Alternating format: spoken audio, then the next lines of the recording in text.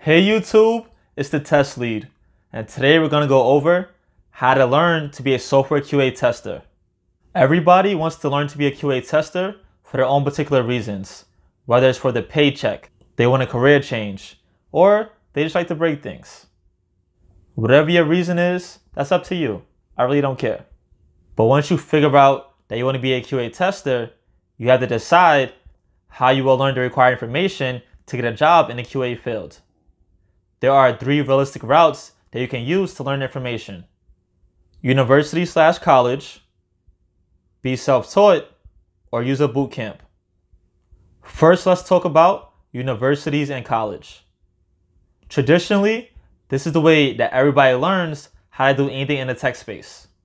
You get a 2 or 4 year degree from a university and then use your diploma as your entryway to get a job.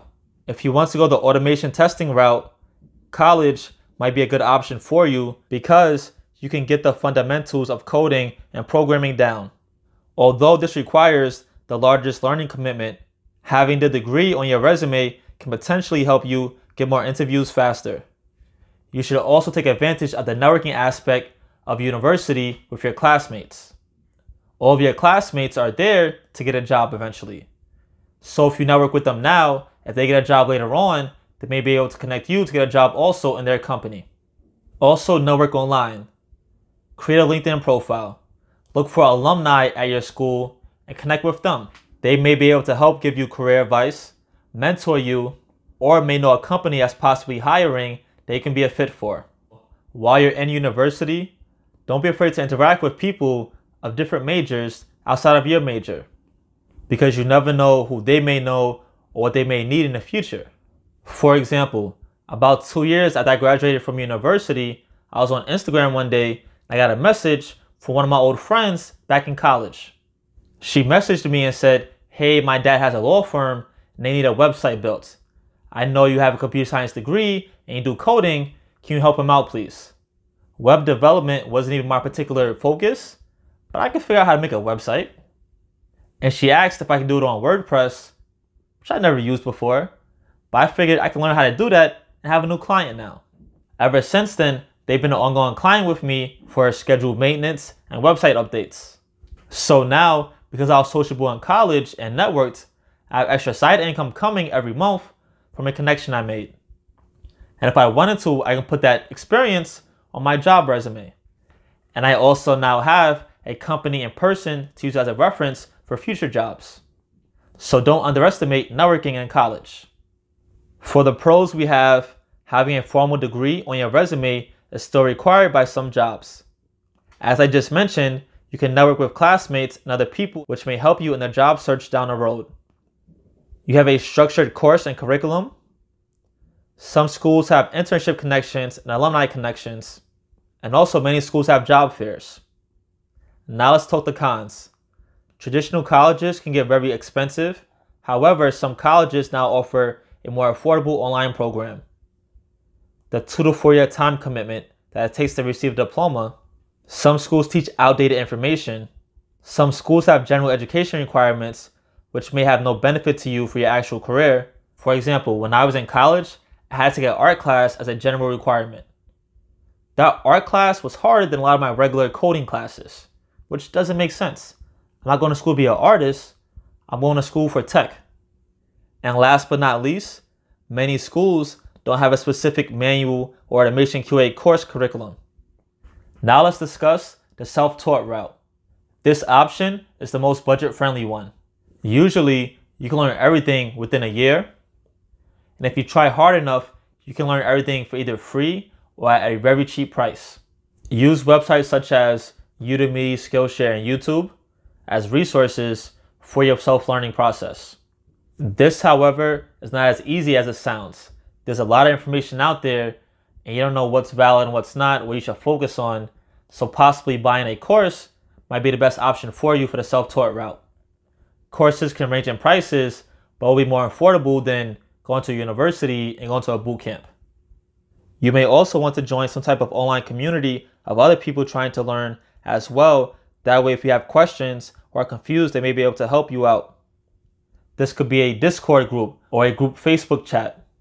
The self-taught route requires less learning time than a university degree, but can be harder to get a job once you are finished. The pros: you learn on your own time and schedule at your own speed. It's budget friendly. You get to choose what tools you want to learn how to use.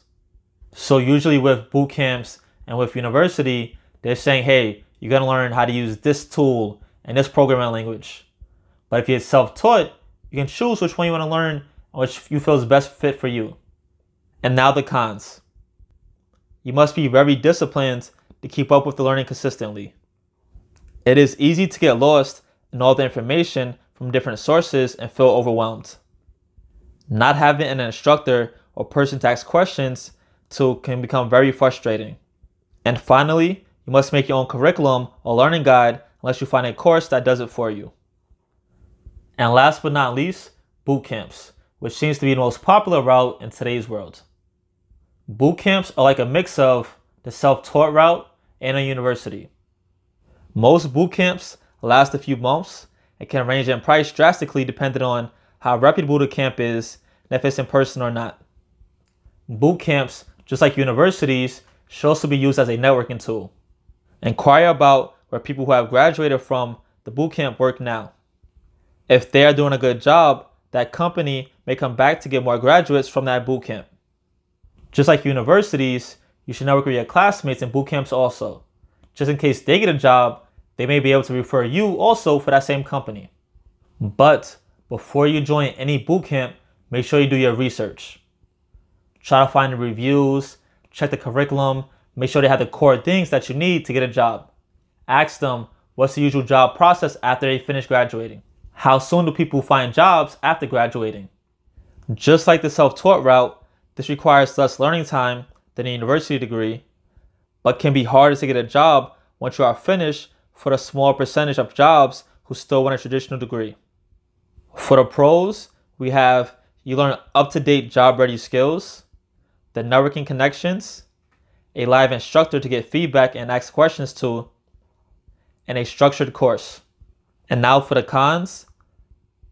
Some boot camps can get very pricey.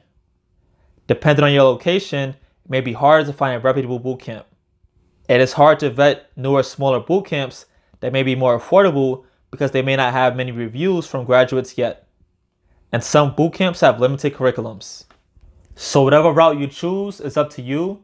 You have to weigh out what's best for you financially and time-wise. But whatever you choose, don't overthink it. Just jump in and get started on your QA journey. Don't keep just procrastinating and then months and years later, you're like, wow, I wish I would have started a long time ago. If you plan to go the self-taught route, I'll create a video in the near future with guidelines on what to focus on to help you on your journey. I'll also try to create a course to help you, but please subscribe and stay tuned for that. If you need help right now on your QA journey, check out my book, QA Must Know Vocabulary. If you got any value from this video, please feel free to like, share, and subscribe. And most importantly, don't forget to learn something new today.